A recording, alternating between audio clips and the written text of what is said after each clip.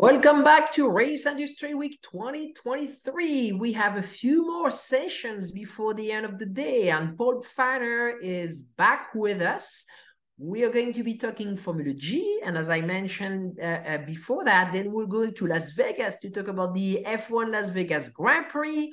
Then we'll have Brad Sweet, we'll have a crew chief and NHRA panel, and Dave Darland. So we've got a busy schedule ahead of us. You know, Francisque, every single day has just been strong. That the type of leaders and superstars that we've brought on, and we're so grateful to them.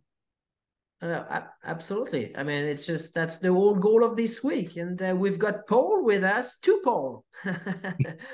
Yes, indeed. I think, yes, indeed. So we're going to ask Paul to start his video. And as soon as the video is working, we will dive into this. So, looks like there's a little technical issue with Okay, so we're going to stay with us. We're going to bring our technical genius and IT team that's going to work. Thank God for IT people.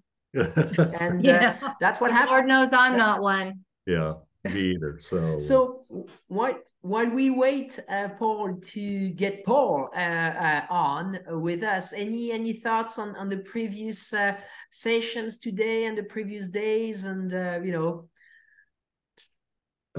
First off, the most, I think, meaningful thought I have is that where else do you get to see all these people come together in a conversation that you can go back and rewatch too? This is literally the Congress of Motorsport globally, where the entire world comes together to the benefit of the sport to share what their year has been like, what they're planning to do, and what's new. It's really evolved into something I'm very, very proud of. Thanks to both of you and what you've done and your commitment to make it happen. You are always so magical with your words, Paul. You're a writer. Well, I'm an art director. Was also the world's worst magazine editor when I attempted that. But thank you, Judy. No, seriously, it's just being part of the ideation for this and the development of this since the beginning. You know, I made a comment talking to Tony Perella the other day that I had observed that he learned faster than the competition. He had this compressed time frame in which he had to learn his business and evolve. And what you've done is very much that. You've learned and evolved your very new business in a very new format quickly. And I think that the industry now knows what EPARTRADE is as a result of this. And you know, I know you started out to change the world, and I think this week is evidence that you really have begun to do that. Well, thank you. We are market makers, and we do our best. I mean, yeah, it's just, you know, we did it with trade shows and trade publications for 20 years, and today we do it through a platform, an online platform, and the creation of content. But the job is the same. The tools have changed, as simple as that. And talking about tools, we have a little technical challenge with Paul, and our IT team is working with Paul. We should, you know, get this fixed, and that's what happened when you're live. So we can hear Paul, but we can't see him. So we're just going to wait to make sure everything works out, and then we'll bring him on. Anything you want to say, Paul Fanner, about Formula G, because it's going to be interesting. It's I think Paul, no, still a little challenge. So we're going to wait to get this sorted out. But do you want to say a few words, maybe, Paul? Yeah, just before we begin, first, I've known Paul for 15 years. We were well acquainted. We had the privilege of working together on another project, and I have a lot of respect for Paul and his intelligence and his tenacity. And I will tell you, he understands the media business probably better than I do, given his background. But his excitement for this particular project got us excited, and we were very honored at Racer to be the media platform that broke the news about the renaming and rebranding of Formula G. Paul will tell you a little bit about that when he comes on. But our history as a company is we've embraced progressive technologies and racing series. We believe that racing has got to learn faster than the competition and evolve with changing times. And so having the ability to announce this and Dominic Wilde, our correspondent based in the UK, broke these stories and worked with the team at Formula G to reveal their plans. And we're probably going to learn more today when Paul comes on. But make no mistake, this is the shape of the future, and some of the things Paul is going to talk about today, I believe, are the right things that need to be done to expand the audience and participant base for progressive forms of motorsport that have new technologies and new formats. No, I mean, absolutely. And that's, and I'm hearing, I know our team is trying to reach out to Paul to resolve this little technical challenge. And if not, we're going to bring Paul without the video.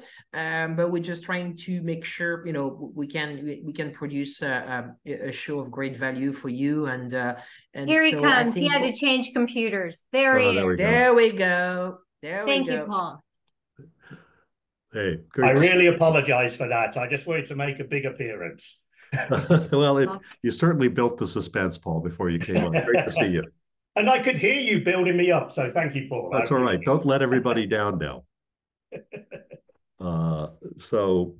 First off, great to see you. And again, thank you to the team at Formula G for allowing Racer to break the news of the name change and work with you in rolling this forward. We're enthusiastic supporters of what you're doing, and I think that I'd just like to start with you providing some background to how you became involved in Formula G, what your racing background, because I don't think people may realize that are not deep into the world of racing where you came from and what you were doing related to motorsport here until recently, and now you're at the front line of it. Absolutely. Well, thank you, Paul. Yeah, so I was very fortunate to meet up with Jay Penske back in 2003. And I worked for him on the media side of the business of what is now Penske Media Corporation. I was EVP and ran most of the mergers, acquisitions, and operations for 14, 15 years.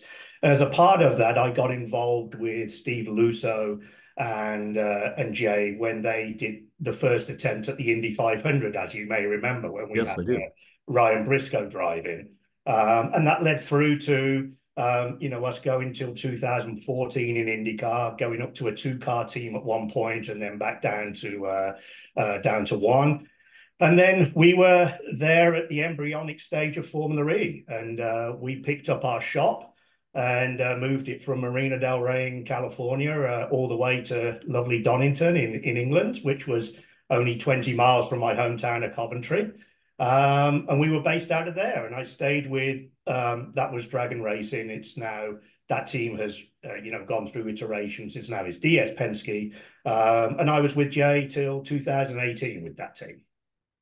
Yes, and you got to see the evolution, the rapid evolution of Formula E and its growing appeal and influence around the world firsthand, and got to know the management and the leadership at Formula E. Yes. Yeah, we got to work very closely with Alejandro and Ali and Alberto, the core team at the start. And, when we got involved, it was a PowerPoint. Alejandro was walking around, signing up teams. So it was very interesting.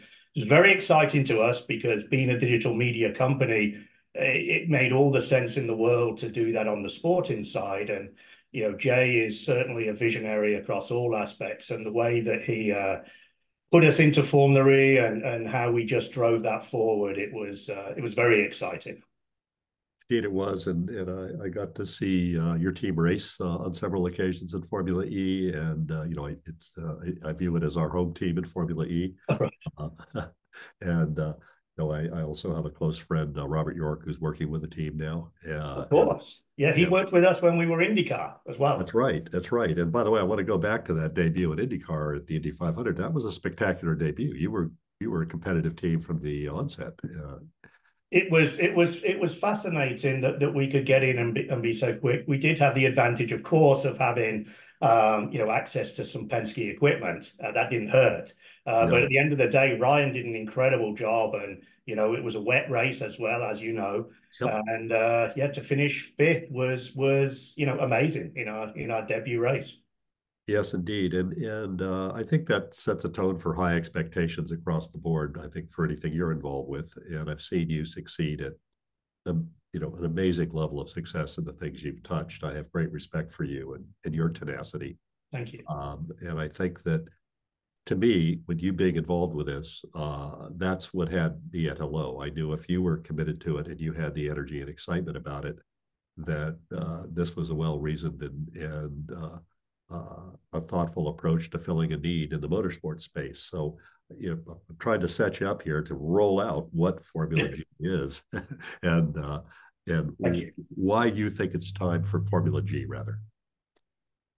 No, it's great, and I've been talking to Dilbag about this for ever since he came up with the concept a couple of years ago while he was still with Mahindra. It's doing exactly what you said. It's filling a hole in the sport.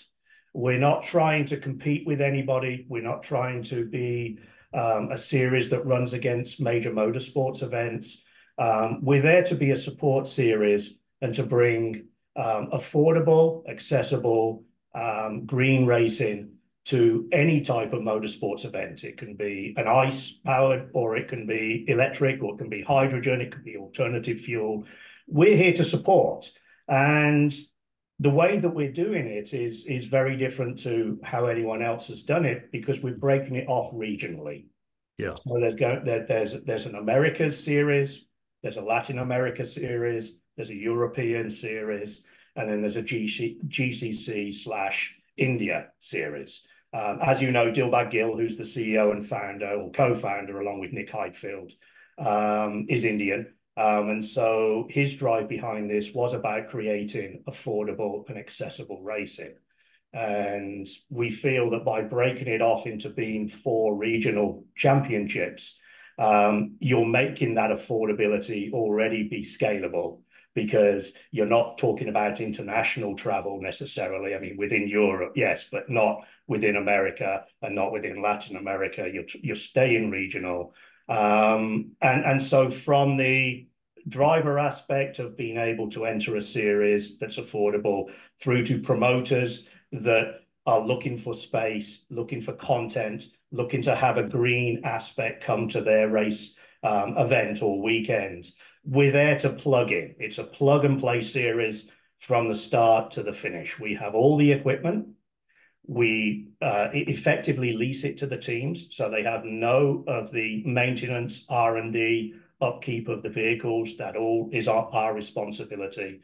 We hand deliver it to the track. The team take it over. They run their races, and then they pack it up, and then we take it away. Well, that sounds like about the easiest way to get into a professional racing series that I've ever heard. Right. Yes. And I first off, with heavy hitters like Dilbag and Nick involved in this, along with yourself, obviously this is well thought through, great experience on all sides. What was the tipping point to get you all to commit? What was the moment where you said, yes, we're going to do this? So I can't speak for Dilbag and Nick, because they'd been in this for a while longer. But for myself, when I realized that everybody talks about inclusion and equality and accessibility in motorsports, and it's very hard to follow through on it. And Dilbag had put so much thought into this. And, in some ways it was experience from our early days at Formula E, all of us, we went in at a fixed cost series. There were certain elements of delivering a turnkey package, but then it turned into something different. And the idea, once I realized that we were going to lock this in, there was going to be the franchise element, because to me that was very important.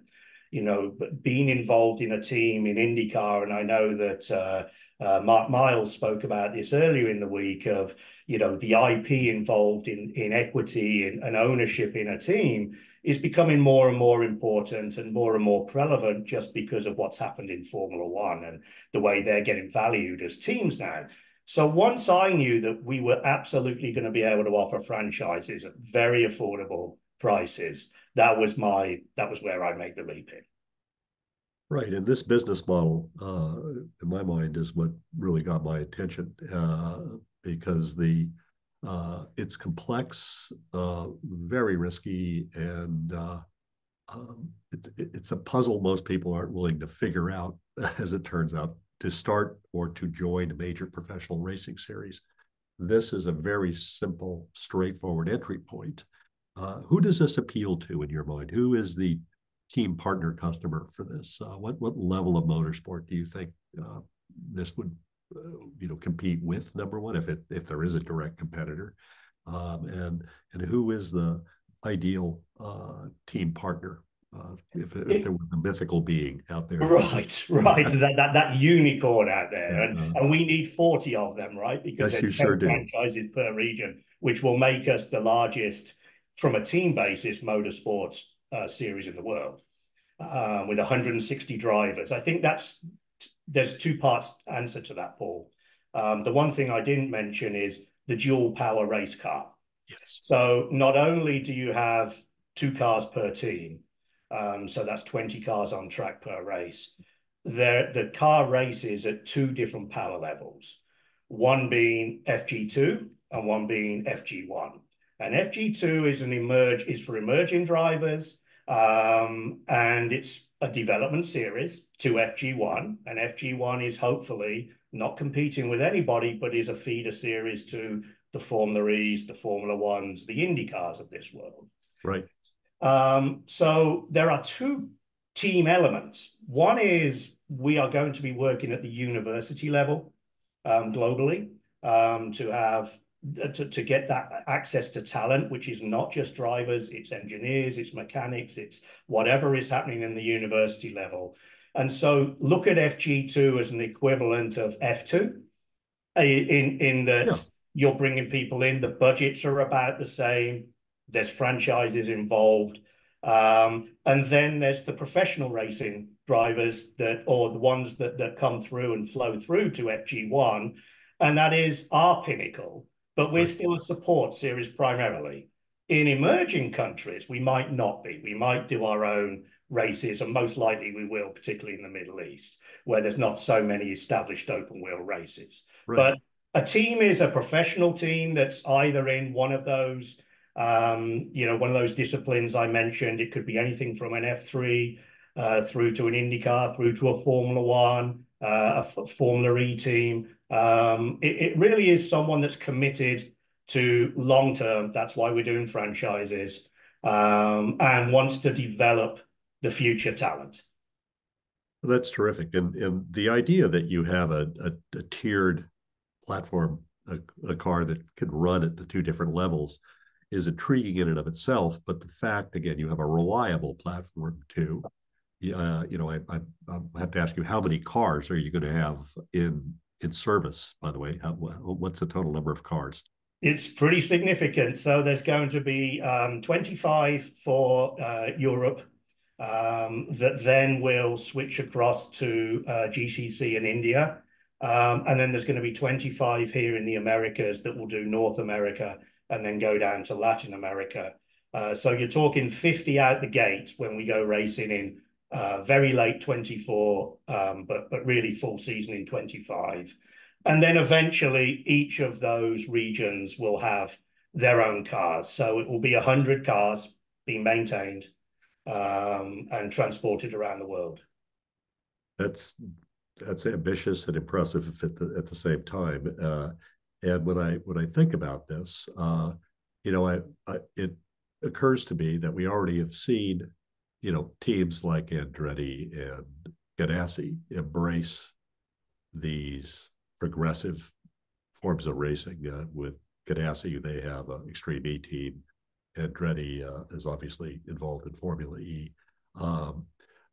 you mentioned IndyCar teams. We've got basically a lot of racing teams in North America and down into Latin America. Yeah.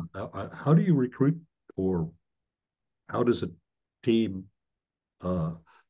work in developing an entry with you and a alignment with you? What is the process?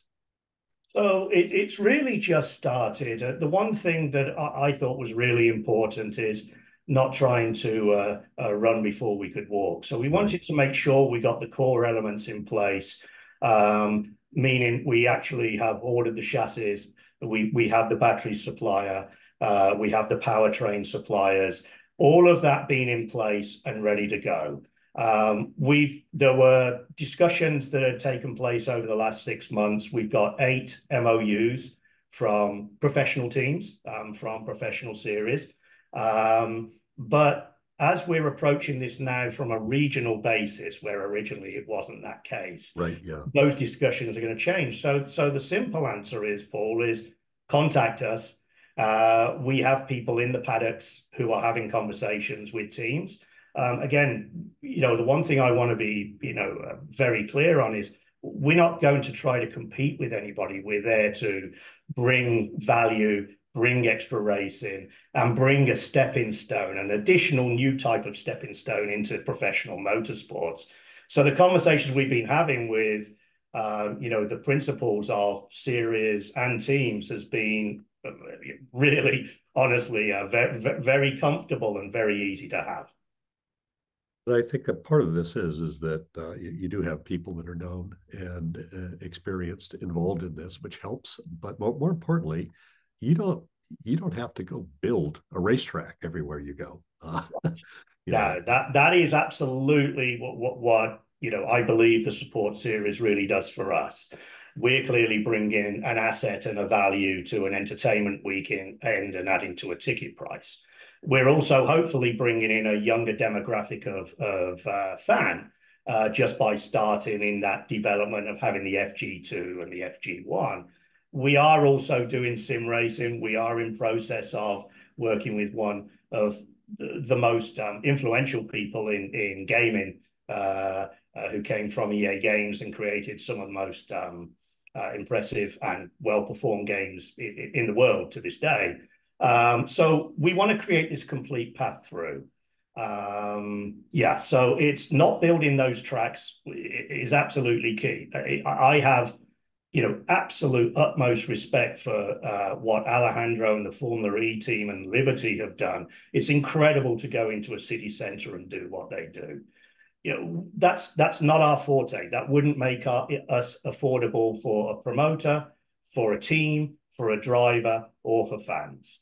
So, you're absolutely right. And what Roger Penske and Penske Entertainment are doing on the IndyCar side is also incredible as to how they're expanding that and doing more road courses. So we want to be on those same tracks. We want to be there and provide 30 minutes, 35 minutes of entertainment per race. And, have a space in the corner that they give us. We'll come racing. We'll give you the content. And hopefully teams see those drivers and it's a pass through for them going to, a professional career in motorsports. Again, that's smart. And again, fills another need there. The thing, though, I noticed here, let's say in North America, we have some very crowded race weekends in some instances, not all. So do you think this is a series that will be best suited to temporary circuit or to the kind of the really amazing permanent circuits we have in North America? I think it's a combination of both, Paul. I think that the way that we design it, the infrastructure, the way things are delivered, the way that we're doing the charging, etc., we can plug in. We're not necessarily, if we can't fit in on a Sunday necessarily or a Saturday, maybe we can fit in on a Friday. We have the flexibility. The way we're going to be doing broadcasting, the way we're going to be digital focused and platform agnostic means we're not necessarily tied to TV scheduling as well. So we really are trying to make ourselves as flexible as possible so we can fit in. and squeeze in between sometimes those, you know, very crowded weekends, or be extended on weekends that have more space. Got it. And I think the digital forward stance aligns with your focus on younger audiences, of course. And I have to ask you too: is the development of the driver identities and I think team narrative is going to be controlled centrally, or is that going to be up to the teams to do that through independent ER research? So it's a very good question, and there isn't a single answer there. Our idea is that we want drivers and all team members, be it their engineer, be it a mechanic, be it the PR person, to become influencers for themselves and for their teams, and then ultimately for us. Because we're not reliant on TV revenue, the way our model works is, as long as we have the set of teams and we have the races, the series is automatically profitable. Right. So it's more about how do we engage and build a huge audience globally. So we want drivers to become influencers. We don't want to control that narrative. You know, authenticity is absolutely key. And we need them, in order to have true authenticity, you have to allow them to do whatever they're going to do. And, you know, I harken back to when Will Power, when IndyCar did this with Will Power, and he did that particular sign on the track when something happened. Yeah. And from then they realized that people follow drivers. And we all knew that. And of course, the industry is built around that. But he became a personality. So we want everybody to be a personality. You know, it's not necessarily the driver. It could be the guy that changes the tire. He might be the funniest guy on the planet. So let him be an influencer. And that's why we won't do any platform exclusivity. We want people to be able to view this wherever they want. And so if a fan sees something, they can click a link and they can watch the race on Facebook Live, on Instagram, on YouTube, on, you know, whatever it is. We want this just to reach people that, you know, will follow those influencers. Well, I want to see this on Twitch, but I think that I think this is really exciting. I'm, you know, so grateful that we had a chance to break this story, and I think it's going to be one of the very interesting stories to follow in 2024 as this comes forward. I wish you and your colleagues only success in this. I think that you're going to help everyone understand maybe a new and progressive business model as well for motorsport.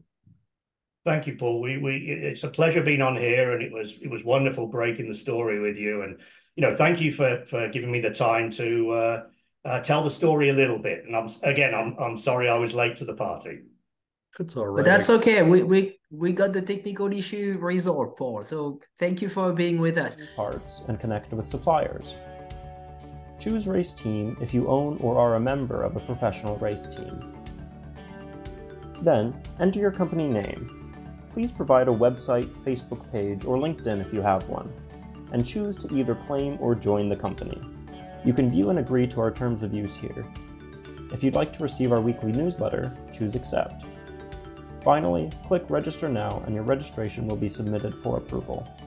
An email will be sent to your inbox. Please confirm your email address and you will be approved shortly.